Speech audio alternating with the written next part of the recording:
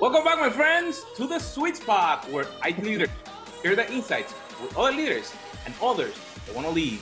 My name is Carlos Vargas. As and every week, I'm here with my two co-hosts, Holton and Paul Lewis. Hey, guys. Hey, Carlos. It's good to have you back.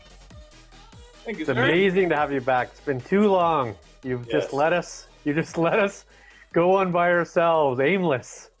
Yeah. And that energy has definitely been missing because neither Paul nor I have that kind of energy to kick We do that. We're much more like, hi, it's the sweet spot. We hope we're not talking to an empty room. And you're like emceeing a nightclub. It's fantastic. So that is an actual really good segue to today. So if we're looking at all these things that we're doing, we're changing the way we do things, how we interact with people, how the way we connect. But historically, I heard something that we were talking.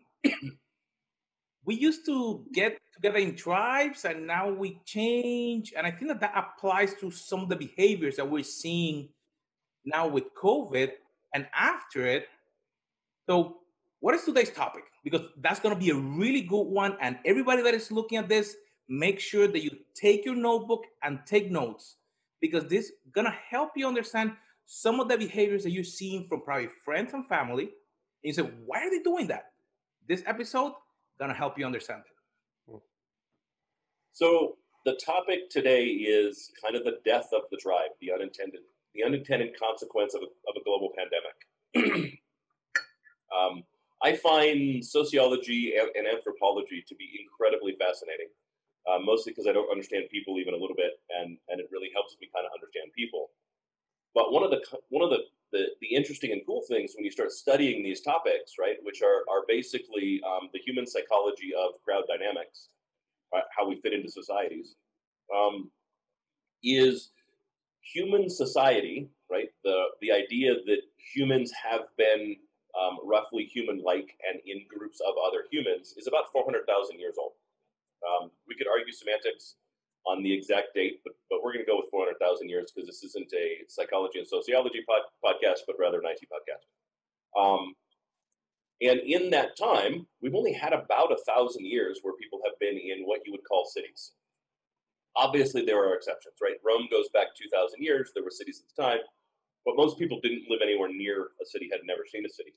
And the reality is we're designed to be tribal individuals. I originally kind of learned about this when I was studying about New York. And there was an interesting study that came out trying to figure out why, and they were studying New York, but New York isn't completely unique, right? But why New York got a reputation for not caring about people. And what the study concluded was because of the hundreds of thousands of years of evolution, human beings really are only equipped to see and recognize and catalog about 100 people a day. And once you reach your 100 people, your brain kind of goes, no more people, I'm done. Right? And the problem with something like New York is you see 100 people in the first 5 steps you're on the street. Right. After which your brain goes, okay, cool, we're all peopled out, no more people. And you stop seeing everyone else as a person. And they become not like they're not invisible. You know what I mean? Like your brain doesn't just go, well, that's not a living thing. You just stop seeing them at the same level that you see a person. Now, is that 100 people per day or 100? Because you're still walking, you're going to see your friends, your coworkers, your dry cleaner, your guy you buy your fruit from, right? Well, that's what's interesting about it is it's 100 people per day. Oh. Right? And so Recognize them that they're connected to you in some way. It's not about the connection, right? It's just about that's kind of the maximum you can actually take in a day, right? So, so what it does is it creates this kind of issue where once you've hit your 100, then you're seeing effectively other animals, right?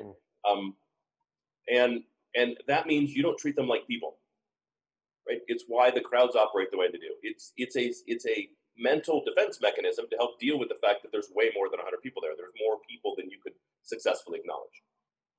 Now, what's interesting too, and how that applies to COVID, is knowing that when we look to what is the current tribe, what is the modern tribe, it's really work, right?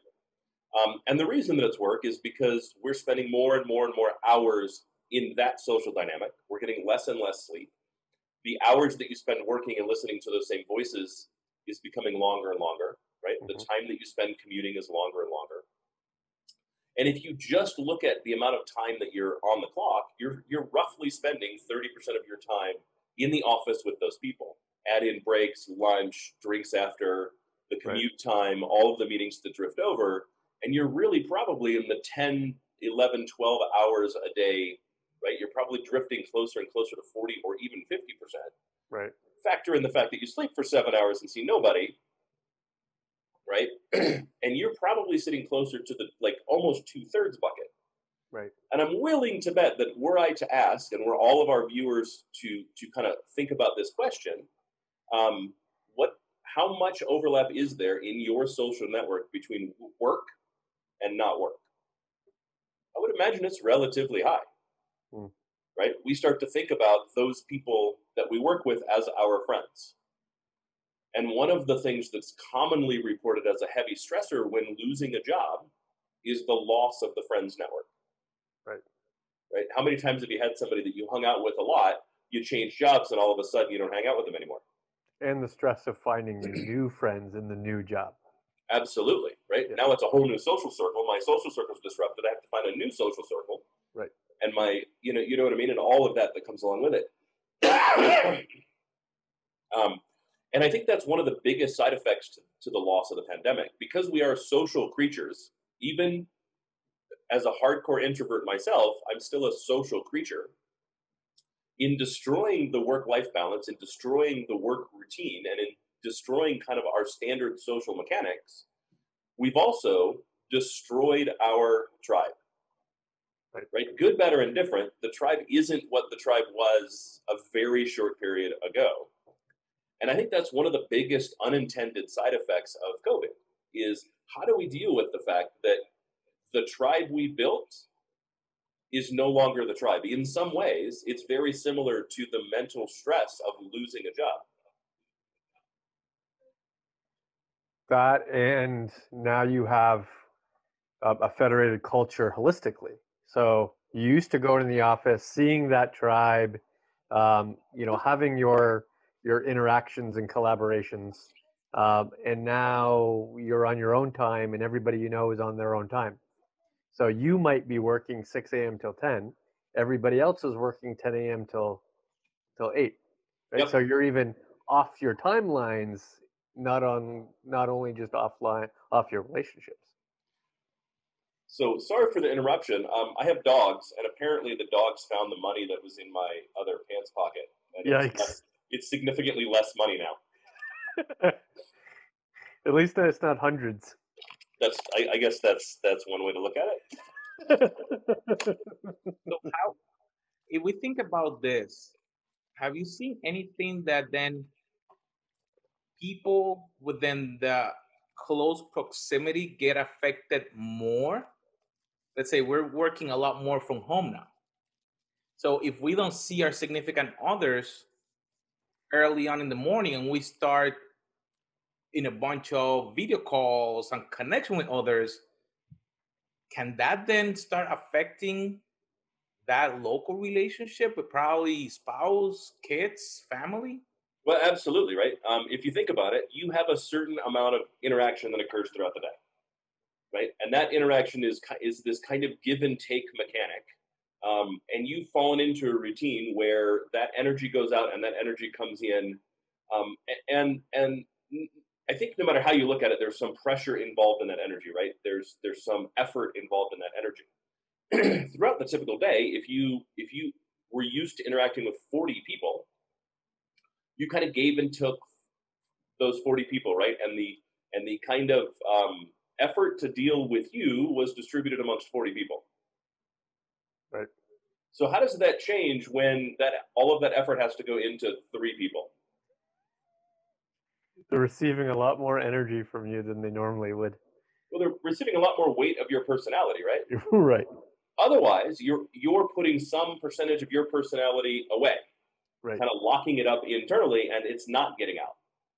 Neither of which is a net zero balance. Right. there's either added stress from you not getting the communication that you need and desire, or there's the added stress from your family, those people that share the same address with you, now having the full weight of your personality on them when it was not there before. Mm-hmm. And that goes both ways, right? If you're an extrovert, that can be really trying for people who are introverts, who don't communicate nearly as much, right? Now they're feeling that full weight. If you're an introvert, you're now having to bear the brunt of extroverts. Right.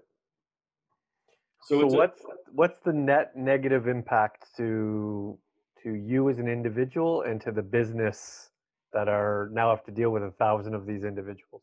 Burnout, heavy burnout, right? We're seeing a far greater sense of burnout, a far greater rate of burnout, a far greater rate of depression and ennui. I can never pronounce that properly, but it's Ennui? basically ennui. Yeah, it's basically that feeling of being adrift at sea, right? And I'm not sure that there's a really good way to deal with it. I would say one of the things that I would encourage is start your Zoom calls 15 minutes early.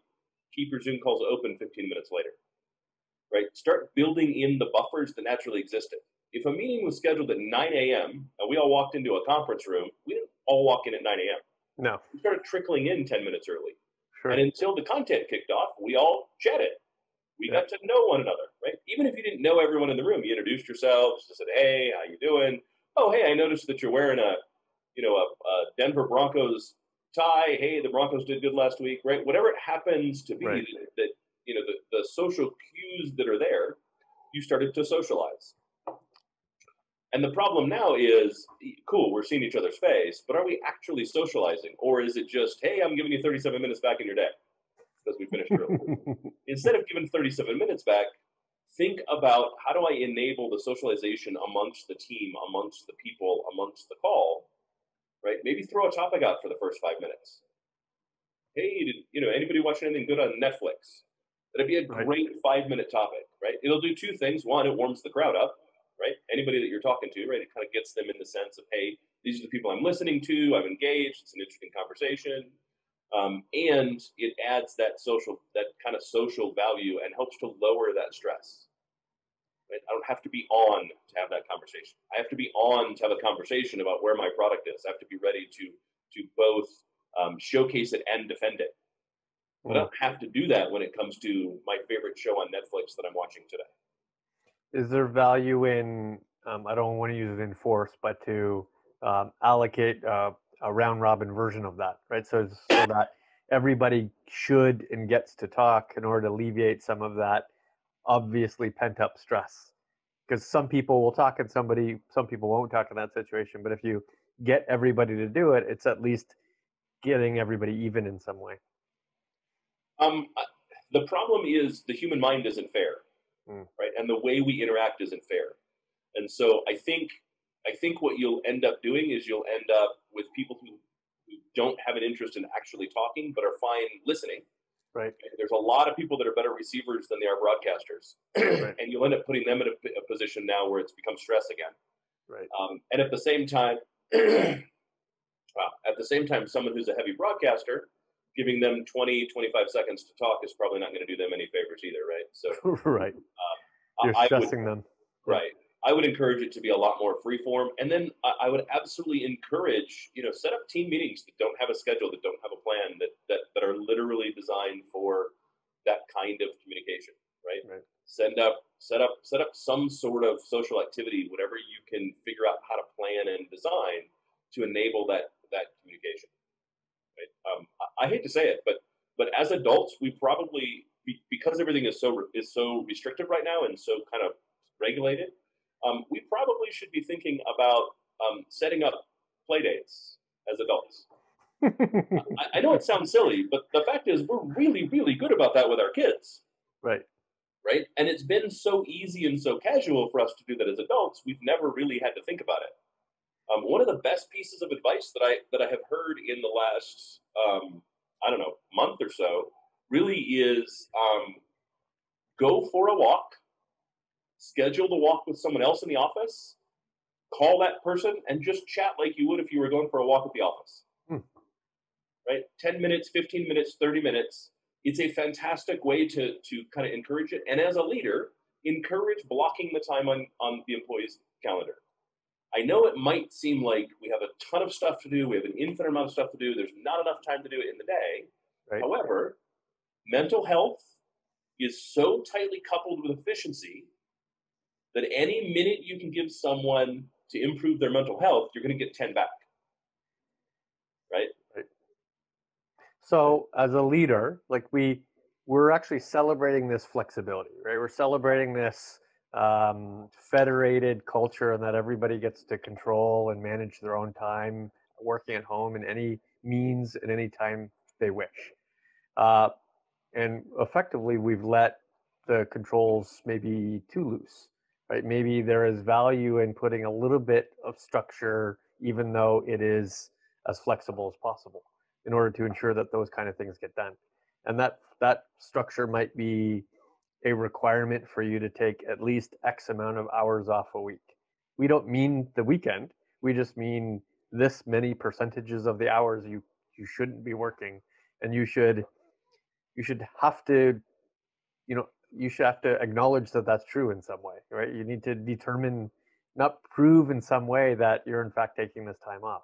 Or if you have 4 weeks vacation a year, that we kind of say for the short term, you have to take 1 week a quarter, right? Just to ensure that that isn't accumulating over time and you're not working 18-hour days and sleeping 8. Is that a reasonable set of guidelines? Yeah, I mean, I think there's something that you say often that I think fits this perfectly, and that is more versus better. Right? Do I want more hours from my people, or do I want better hours from my people? Personally, I want better. I've always wanted better. Right. And so if that's the case, then what can I do to ensure that I get better hours from my people? And I think it's a combination of things, right? One of the things that I try to do is I try to block time on my calendar for specific activity that's not meetings, right? So I block time on my calendar for classes, right? I block time on my calendar for writing. Right. So I encourage you, have your employees block time on their calendar for things that are not directly related to the process of their job. Right. Right? Have them block time on their calendar for improvement, including mental health improvement. And then people are also kind of looking at, I can't really travel right now. It's not easy to travel. So while it's possible, it's not easy. There's anxiety and fear that comes along with travel, justified anxiety and fear that comes along with travel right now, right? So encouraging people to take vacation, I'm not sure that should be couched in quite that way. However, people do naturally take vacation days. And so I would encourage it, right? I would absolutely encourage, I'd like you to take a day off a month. Ideally, figure out, can we make this work in a way that maybe doesn't cost you the vacation day you're saving up, right? Right. However that needs to happen, encourage your employees to still take downtime and really kind of focus on that, because it's become too easy, right? I get up in the morning, I come into my office, I'm on my laptop, I'm on Zoom, I'm involved in all these things, I spend all this time, I step away, I don't really leave the house, I have a meal, I come back, I'm back at the laptop. Right at the end of the day, my laptop gets unplugged from its docking station, it comes down to the couch, I sit in front of my laptop, staring at the TV, continuing to work. Right? If someone sends an email, my response time went from maybe an hour or two to a minute or two. Right? Like there is no way to equalize the difference. And ultimately, we need to really equalize the difference, right? Maybe explain to your employees, if they're not in a position that requires emergency response, that emergency response is neither required nor appreciated. We've often said that there's no such thing as a CTO emergency. Right. It doesn't exist. It's not one of the things you taught me the third day I was here. I was replying to stuff at 11 o'clock or 2 in the morning or some crazy hour, and you're like, why are you replying? And I'm like, because I've worked IT my whole life, so everything's an emergency. Right. And your response to me was, I see no case in which there could be an enterprise architecture emergency. At the time, I'm the director of enterprise architecture, right? So I see no point at which there could be a CTO emergency. So how about you just ignore when I send the email, because I'm sending it when it's convenient. How about you reply when it's convenient, as though there were no emergency? Yeah. Right. And I think that's a base conversation for everybody, right? The reality is, because my working times and working norm are different than yours and different than everyone, then you can't align to me. You can't align to everybody. You just align to yourself. Right. And if that meant you were off at noon today, okay. Right. You're not in the service desk, right? You're not in the support team. Right. You don't have a pager with you. Right? You're fine. But I would also say, even if you have a pager, even if you are in the service desk, right, it's incumbent upon every leader to correctly establish KPIs, to make sure that everyone understands what the KPI is. And look, we all love that employee that goes above and beyond. We really do. But I think we too often don't think about the cost that has. And it's really, really, really easy when they're in the office. You clock in at 8, you clock out at 5. I want maximum productivity from you from 8 to 5. Right. But do we do the same thing when they work from home? If they clock in at 7:30, do we have them clock out at 4:30? Do we ensure that they take their government mandated breaks? Right. Right? Or is it much more, now the person that really was doing, was at 120% of their KPI when they were in the office is now 170% of their KPI because they're just on all the time. Right. Right? And part of leadership is actually saying, slow down. Right? I want you to understand that your KPI is, I don't know, 100 tickets a week. Yep. I don't think that's a reasonable KPI, but it's just a number. So your KPI is 100 tickets a week. Right? I need you to concentrate more on your mental health. So start watching your tickets. When you start hitting 80, 85 tickets and it's Wednesday, I'd rather you kind of slow down rather than continue to burn yourself out. Right? I care about your mental health. I want to ensure that your mental health is good. That's an interesting perspective. In fact, I would probably articulate it this way. Up till now, we're going to say up till March, KPIs have been very floor-centric, right? Thou shalt do this much kind of stuff. But now KPIs have to be ceiling-based. You shouldn't do any more than this stuff, right? That I don't expect you to work any more hours than this amount of hours, this many tickets, this many issues, this many emails, this many whatevers. There is a ceiling, and I would choose, and I would suggest to you, you don't go beyond that ceiling. That's how to keep it within the range, right? I always had a 45-hour ceiling. Yeah. Right? Maybe 50-hour ceiling. And I would tell all my employees, like, if I expect, if you're putting in more than 50 hours in a week, that I have an email and I've authorized at that time.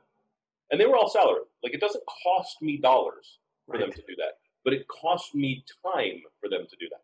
Right. There's tons of research that shows the reality is office workers are productive to about 30 hours a week. Mm-hmm. After that, their productivity goes down both directions. As in, when we get to 40 hours, they're less productive than they would have been at 25. We get to 50 hours, they're less productive than they would have been in the low 20s, right? Mm-hmm. And at some point of hours, we can never get the time back. So, like, we like to think that, and it is true, that shit happens. Right.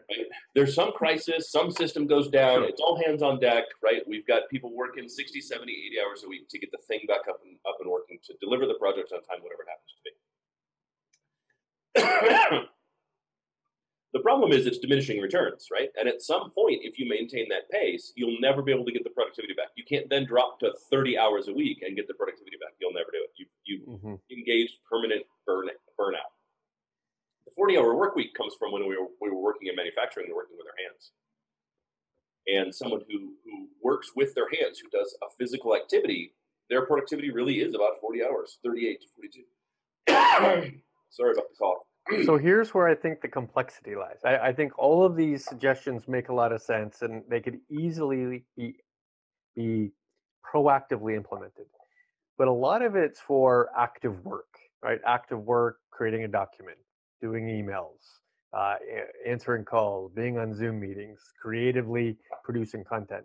But how about the passive stuff, the think time? I'd say at least 50% of our roles is think time, right? We're reading a bunch of stuff, we're connecting the dots, we're simulating content, we're thinking about what to write in the future, we're thinking about what the pod might be, we're formulating an opinion in our head after listening and hearing.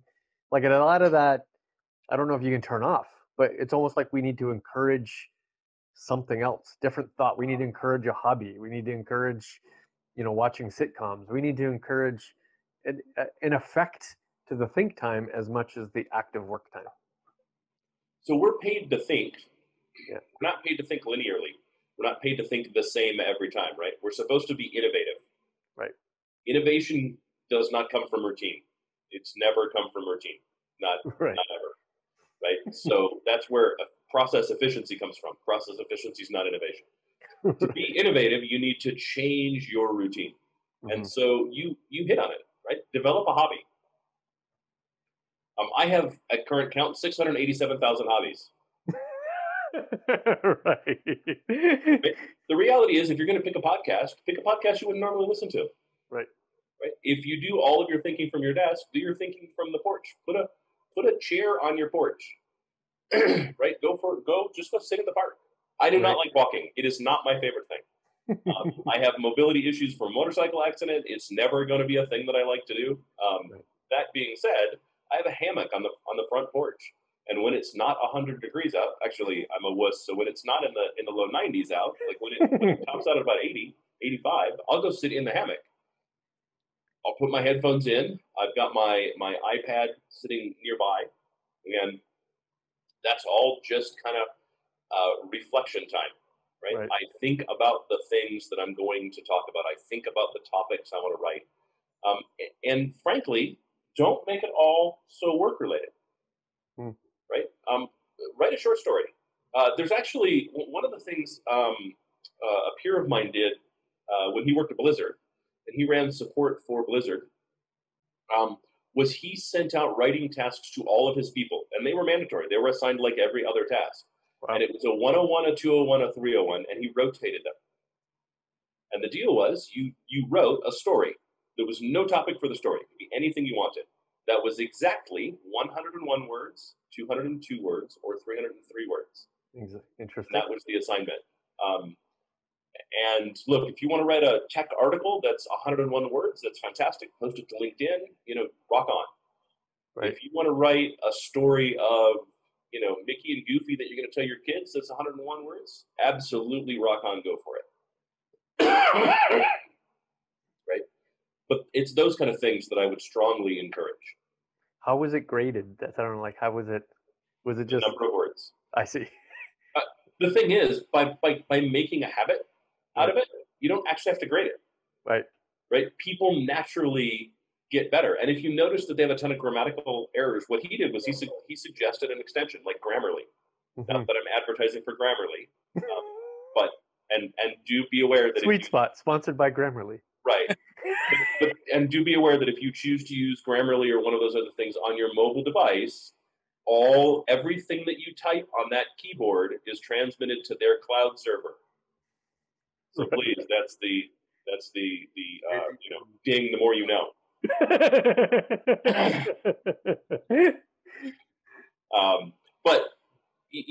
But just the habit, just getting into the habit of writing and writing within a boundary, improves everyone's ability to communicate. You saw a marked improvement in everyone's ability to write, their ability to create a story, and now you're creative. Now you've moved out of the box that you're normally in, right? You have a specific task. You have both a time and number of words boundary that you have to write to, and it's a specific target. Right? And so it encourages you to use pieces of your brain you don't normally encourage. It encourages you to kind of step out of the box, and it encourages you to explore things that either you want to explore, because a lot of us are, we want to write fiction. We want to be the next Stephen King or Mike Crichton or, Lee Child or whoever your favorite author is, right? I think even a few of us think we're the next great American novelist, or in your case, great Canadian novelist. And I think that's great. And anything that encourages that, we absolutely should, right? So I encourage, as a leader, encourage your people to do something, right? Even do maybe even do a Zoom meeting where you do like a paint and sip. You have somebody come in and teach you how to do a painting, and everybody kind of does the same piece of art, and you laugh and have fun and right. and make fun of your own art. I can't do that. Like, I have no artistic capability whatsoever. None. Neither do I. It's horrible. No. At the same time, those activities as team building activities are fantastic. So what happens, to round out the conversation, so what happens in a year from now when we come back together? It's not permanent, right? There's a long tail to this working at home, and a lot of it's going to be permanent, especially a good percentage. But we will come back together, right? We will meet in offices. We will, have QBRs. How do we work both systems where 50% of the time I have this full free flexibility, and the other 50% I'm conforming to a 9 to 5? I mean, the reality is coming back together does not have to mean a 9 to 5, and it shouldn't mean a 9 to 5. Right? If we look at so if we look at how IT workers originally got classified as overtime exempt in the U.S., there was extreme logic behind it, and it was really software developers that it was aimed at.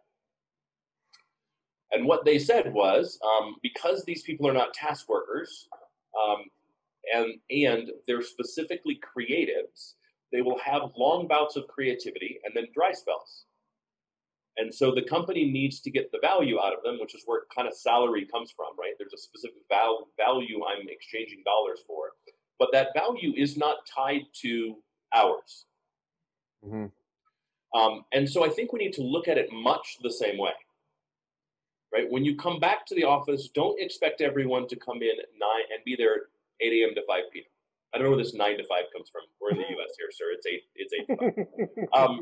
But don't expect it's dark in Canada all the way up to 9 a.m. Well, Denver too. But don't expect everyone to just simply resume regular working hours. There's tremendous benefit to not having to maintain regular working hours. Expect, if there are meetings scheduled, you'll be in the meetings. Like, that's a reasonable expectation. Right. But don't set meetings at 8 a.m. just so people have to show up at 8 a.m. Set your meeting at 10 a.m. Right. That way people can drift in and out as they decide they can drift in and out. The benefits are going to be huge. One, people can much, much more closely set their schedule to what works for their biorhythms, which is great. Their productivity will be up.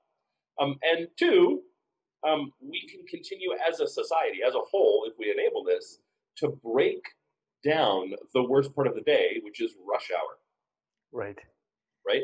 And let's really take advantage of the fact that what COVID has done on the positive, more than anything else, is traffic reduction. So let's not just immediately jump back into, let's do everything we can to make traffic terrible. Let's do the opposite. Right. The unfortunate side effect of that is mass transportation, right? Buses can go every 5 minutes, but trains can't. So you can't really even out a train schedule because there's only 2 coming in and 2 going out. So I can't find more trains, right? There's only so many I could put on there. But that's true. Like Toronto is a great example. Like 1 million people come in and out, right? That you're not gonna do that with cars. There's just not enough roadway to support that. But I agree with you that I think it would be interesting if the go forward strategy was virtual assumed and in-person surprise versus the reverse. Oh, you're here today. That's awesome. It's never a mandatory requirement, but if you're here, that's awesome. Right. That's the extra thing. And I agree. It's almost like you need to look at the full hour schedule and say the only time to which we meet will be in this 3-hour window every day. This is the only time to which we'll ever do a meeting that requires more than 3 people. Everything else is ad hoc, up to you. I think that makes sense. That makes sense as a strategy.